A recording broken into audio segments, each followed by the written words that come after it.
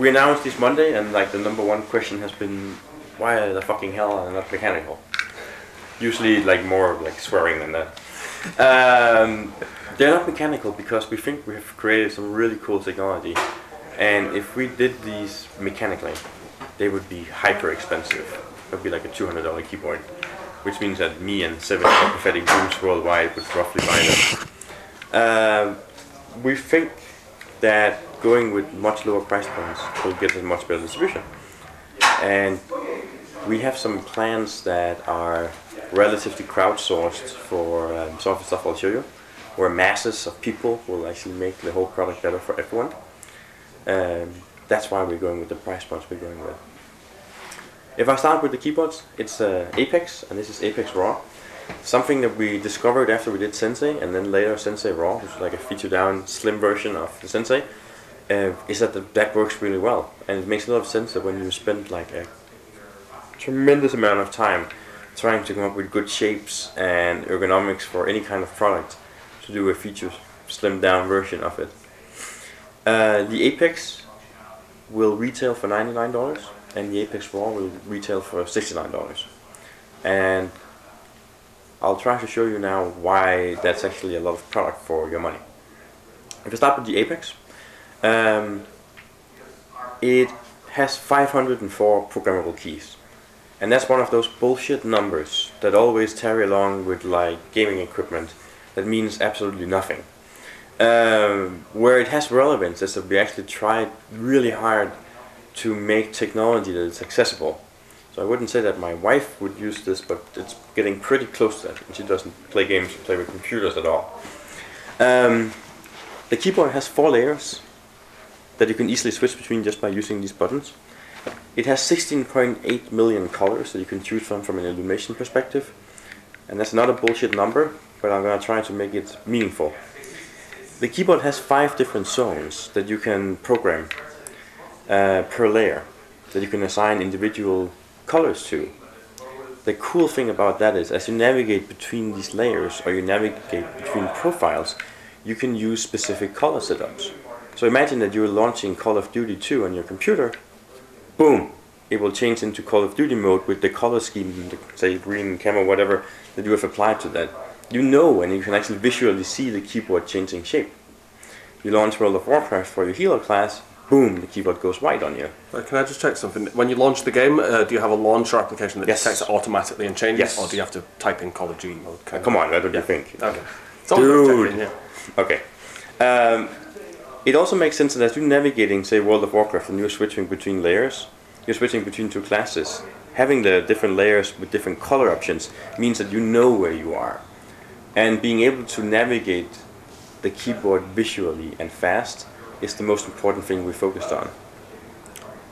The oversized, overcompensating spacebar was developed for exactly that purpose, to make the keyboard comfortable to use.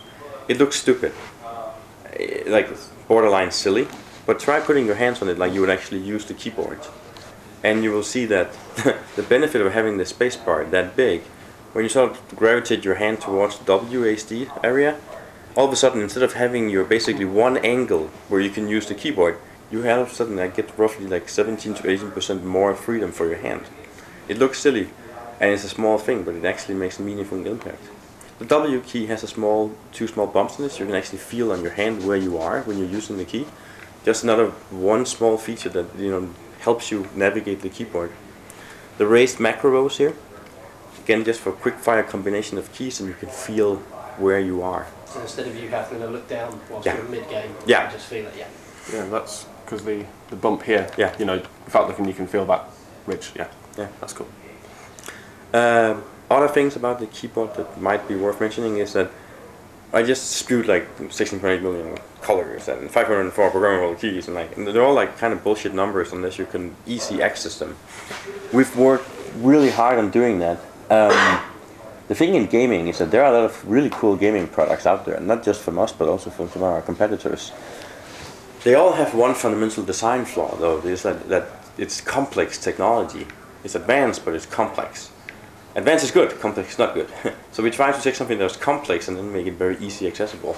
So if you want to program a key here, it's actually as simple as just finding the key on the keyboard you want to program. In this specific case, it's the raw keyboard down there. I'll take one of the macro keys, and it's just inserting and making your macro.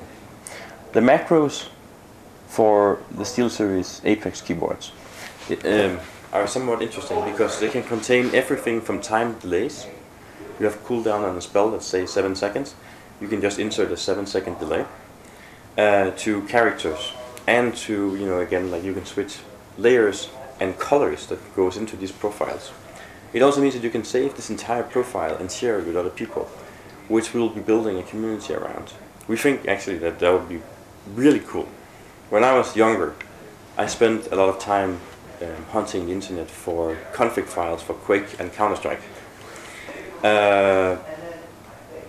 In the hopes that sometimes that would make me a better player. Imagine that we can do that now, both from a color perspective and also from an entire keyboard setup, that you basically automatically load where your entire config for the game will be added to that profile without you even having to touch something in a game.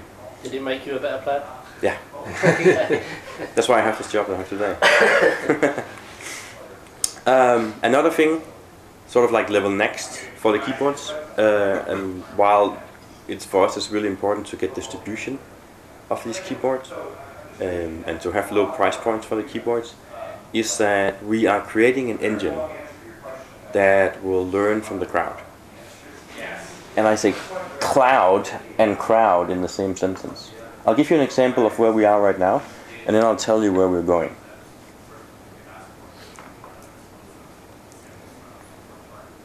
I just started a play session. Now imagine that I'm playing on this keyboard. I'll play for like 45 minutes. I'll record a session. When I'm done with that, I'll stop my recording session and I'll get a visual representation of what I just did. Based on that, I can start to actually try to improve my keyboard setup. If I say had tried to hit the backspace key 7 times and had failed miserably at that, and that's the only thing that happens in that area of the keyboard, it will probably be very immediately visual for me to like move that. Now imagine, and this is like a level next thing, that we have 10,000 people who has the keyboard that play the same game as you do, and their win record goes up when they have a keyboard combination that's exactly like this, and we would make that recommendation to you as you're looking at that. That's why having a large install base of a keyboard could become very, very interesting. Imagine the same engine would say, you know what, why don't you take your V key and remap that to you, and you'll save 7% on your travel distance, which overall, when you hit it 150 times over a 45-minute period, would, that actually makes a difference. Well, it's usable telemetry, you know, like you get for a race car or anything else like that. I know a few of your competitors have got something similar, but it's useless information. In a sense, like I think Rocket's got something at the moment where it awards you achievements for button presses, but that information isn't usable to make you a better player. You just know you click the button. Ego thing. Hey, look how good I'm doing, and half the time it scares you when you're playing it at night and suddenly you hear this massive voice. It is as amazing as getting an achievement for finishing a game. Yeah, but if you can find out what you've done, how to make it better and so forth. Technology, from our perspective, can make you better in 2 ways. It can become a natural extension of your game. And by that I mean, if you're aware of the fact that you're using a mouse while you're playing a game, the mouse is failing you on a very fundamental level. If you're like stretching to hit the buttons or like trying to make it work, it's a shitty product. If you're aware of the fact that you're typing on a keyboard when you're using it, instead of just communicating with your computer, it's a shitty product. And the other way to make you a better gamer is by helping you. On the sensor you can adjust things on a sensor level down to a pixel level. For sensor behavior and acceleration curves of your mouse, you can do a lot of things that will make you better. We think this for keyboards will make you a better player.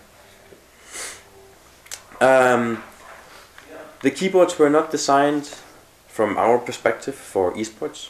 Almost all of our products are designed for competitive gamers. This is a notable exception because we feel like we're going after sort of like the next level of the pyramid of gaming as we see it. It goes from like my grandmother that plays Minesweeper to esports athletes, and that's hardcore gaming. The difference between a hardcore gamer and a competitive gamer in our universe, in our terminology, is that the hardcore gamer doesn't necessarily travel around the world with his equipment to win money, to fight other humans. He plays a lot of games where he's beating something else. That's also why the keyboards are bigger than say 6GB2, which was designed to be stuffed in a bag and can withstand even United's luggage handlers, which was not no small feat to accomplish. These keyboards are bigger and stationary. That being said, we have taken some precautions in terms of like durability. For instance, one of the things that we absolutely despise on keyboards are feet that you either at wrist threads that you attach to something that says click, or feet that sort of clicks out, because everything that clicks can break. So for this keyboard, you just, if you want to change height for comfort reasons, you just take off these feet and you can replace them with this. One for a 7-degree angle and one for a 10-degree angle. There's a lot more grip on that as well. Yeah, and they don't break. Well, I would say like if you break these, you. But they can go missing. That's fine. You can buy a new keyboard. Oh, okay. Now, I know the amount of times I've had keyboards with a little plastic sort of flippers, and yeah, they've broken, or even just a little. Obviously, you've got a bit of plastic, but the grip on it is so small. Shitty. Like, when you sort of, you can see that it moves when you're really intensely playing games. Yeah, it's terrible. I agree. Other difference between the two keyboards really just is that this has 4 layers of keys that can be programmed and switched between on the fly. It has 16.8 million colors. It has 5 zones on the keyboard that can be programmed into what we call active zones, so you can visually see where you are and what's programmed. The raw has 2 layers. It has 1 color. It has no active zones. This has 2 USB ports on the back, and the raw version does not. Is that a single USB connection on the other end? What do you mean? For connecting this to the PC, is it a dual connector or a single connector? Dual connector. Dual connector. Okay. So those are the 2 keyboards.